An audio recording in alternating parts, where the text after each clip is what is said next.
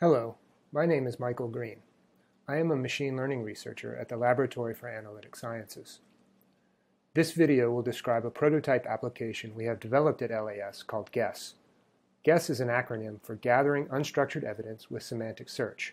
We will demonstrate the use of GUESS to augment analyst queries of speech-to-text transcription from audio recordings. The motivation for GUESS originates from the PandaGem study, which observed analysts attempting to find answers to questions concerning China's gifting of pandas to the United States from the Nixon White House recordings. These recordings are publicly available from the National Archives. In order to facilitate search through the recordings, LAS created machine-generated speech-to-text transcripts using Amazon Web Services' transcribe service. Machine-generated speech-to-text often creates imperfect audio transcriptions due either to poor audio quality of the original recordings or limitations of the machine learning algorithms behind the transcription service. Due to these noisy transcriptions, using keyword search is problematic for analysts. The keywords themselves may be mistranscribed, or the context in which the key terms appear may not be well represented. GUESS demonstrates methods to augment analytic queries to overcome these difficulties. Not only do we show that these techniques work with marginal quality speech-to-text from room audio recordings, but we believe these methods can be applied in many other text domains as well. Before discussing GUESS in more detail, there are a couple other observations about analysts that we wish to share.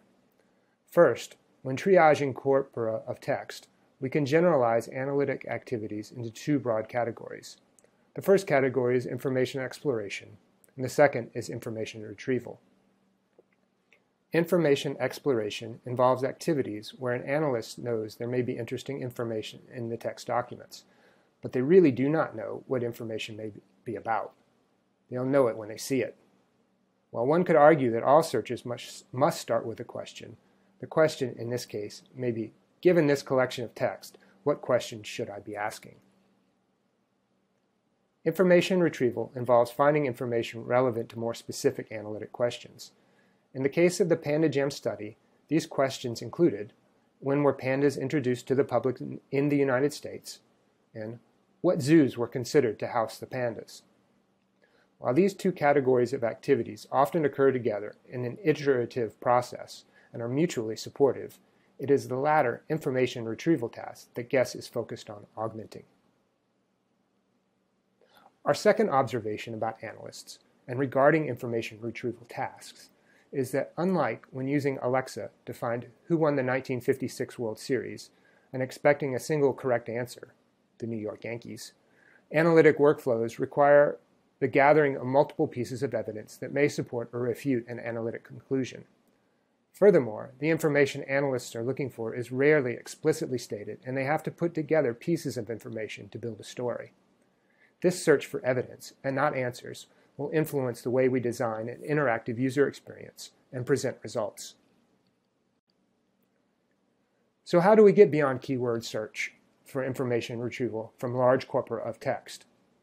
The state of the art in machine learning as applied to natural language processing tasks employs very large language models or deep neural networks. These large networks can be used to produce vector representations of text at various levels, including words, sentences, paragraphs, or entire documents. In machine learning, a vector representation, or embedding, is a list of numbers that mathematically represents unstructured data such as text. This embedding allows us to place a text object in a latent space where we can find similar text objects by measuring distances, or use the representation in each individual dimension as a feature for input into a classifier. With GUESS, we will use embeddings at a sentence level. Furthermore, we will prompt an analyst to ask natural language questions representing the information they want to find. We can also embed these questions. We then use embeddings in two manners. The first way just finds sentences that are closest to our questions, or its nearest neighbors in the latent space. The second way we use embeddings is to cluster the sentences in a corpus into groups of similar sentences. This will be useful in finding topical concepts and additional context for our searches. In this very simple visualization, we represent text objects with three numbers, representing vector coordinates of 3 dimensions. If the red dot represents a text query, we find that it is closest to an orange dot. This orange dot is most semantically similar to our question. Furthermore, we see that we have two clusters of dots. The orange dots form a group, and the blue dots form another group. Maybe the orange dots are sentences about cats, and the blue dots are sentences about dogs. And maybe our question was something like, what kind of cat is orange with a striped tail? So with those bits of background for guess, we can articulate the research questions we are trying to answer. Can we apply cutting-edge machine learning methods to augment analyst queries and find more evidence faster? Do context-aware embeddings mitigate text search problems originating from poor audio transcriptions? Can we demonstrate that iterative user-in-the-loop applications are a good way to use ML to empower analysts? And how much control do we give users, and how do users adjust their own behavior based on interaction with the machine learning? When using Guess, an analyst will be led through a workflow that is somewhat different than a typical query, sort, and examine information retrieval process. While Guess certainly involves these elements, it incorporates a couple of significant changes. First, we begin with our questions, in natural language. These can be specific analytic questions or even examples of text where the goal is to find something like this. We emphasize going back to source data to validate the information we are retrieving. This is especially important in the speech transcription use case we are testing. And we encourage an iterative process. We want an analyst to use their understanding about the subject matter and their judgment of where the tool is working well or not, change their search parameters, change their questions, change sorting parameters, and iterate until they have sufficiently uncovered enough evidence. Through this iterative process, we emphasize user agency, a key factor in user adoption of ML tools, and do not suggest we are trying to replace analytic judgment with automated solutions. However, we are still addressing challenges of scale and finding more evidence faster from very large collections of data. This is a screenshot from our prototype Guess interface. The application prompts a user first for analytic questions, and then for faceted search parameters that an analyst may be more familiar with. Guess first uses the faceted search parameters to filter a corpus of text to likely documents. After the initial search, resulting documents, or transcripts in our case, are ranked according to a standard search index algorithm. A user may select one, many, or all of these documents for semantic analysis.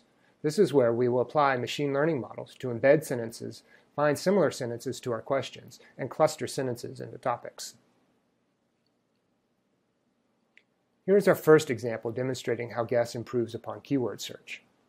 In our test case from PandaJam, annotators have determined there are 16 transcripts in the corpus that contain information relevant to pandas. A keyword search of panda will find 12 transcripts, 8 of which are actually relevant, and 4 that are false positives due to mistranscriptions. When we do a semantic search and then examine the clusters of sentences that contain the most semantically relevant sentences, we can find 3 more of the 16 relevant transcripts. 2 of those are indicated here. And when looking at the context of clusters as indicated by a word cloud and top keywords is determined by a process called term frequency inverse document frequency, we can find a new keyword, in this case the word mate, that when used as a keyword in a new search will find 2 more relevant documents. Using the term mate, we find the best evidence to when pandas will be introduced to the public in the United States. When looking at a separate audio playback tool, this was built for the PandaJam study and not actually part of Guess, we also see that though the automated speech transcription does not look particularly relevant, the actual audio as transcribed by a human has exactly the information we are looking for. Guess told us this text was potentially relevant, where other techniques would have missed this clue. To answer another of the questions that analysts in the PandaJam study struggled with, we can use Guess in a slightly different approach than in the previous example. Our initial question about what zoos were considered to host the pandas returns several semantically similar sentences. Here an analyst has pasted some of those sentences into the search interface to find more similar sentences. Using this one simple step, our analyst found that San Francisco was considered as a home for the pandas. None of the participants of the PandaJam study who did not have access to Guess were able to identify San Francisco as a candidate, though the other cities we see here, St. Louis, New York, Chicago, and San Diego, were easily identified. For our last example of where Guess succeeds, we're again searching transcripts of the Nixon White House recordings. This time, though, our topic is not pandas, but Nixon's foreign policy plans and intentions. This question may be closer to the type of information need that analysts are typically interested in. We see that by just using semantic search, we find relevant evidence that does not contain any of the keywords explicitly in the question. The preceding slides demonstrated the success of Guess in finding more relevant transcripts and finding more evidence required to better answer analytic questions. There is another aspect of Guess that we have also tested and consider a success. The machine learning library we use to perform sentence embeddings also supports multilingual models. We can ask questions in English and find relevant documents and relevant sentences in numerous other languages. We have demonstrated this multilingual application on text transcriptions from Russian language podcasts. In this proof of concept application, analysts were able to easily find information on the Navalny poisoning despite many representations of the name Navalny and various references to the attack. So it seems that Guess is working great. But there are some limitations. First, the machine learning techniques we're using require large amounts of computational resources and can be slow or unresponsive with very large amounts of data. The Nixon transcripts include about 1.3 million sentences, and we can process this much text in a reasonable amount of time. However, in order to do so, with the compute resources we have for this project, we cannot support more than one user at a time. Another difficulty we have is benchmarking performance. We have demonstrated some examples that indicate useful performance, but the processes we used were iterative and required the input of some analytic judgment. This is much harder to quantify than the standard accuracy measures against benchmark datasets often seen in machine learning literature. Furthermore, due to the nature of machine learning, good performance against our test data, in this case the Nixon White House recording transcripts or some Russian language podcasts, does not necessarily indicate good performance against other datasets. So what is next with Guess? We're working on demonstrating with mission data on mission-accessible platforms.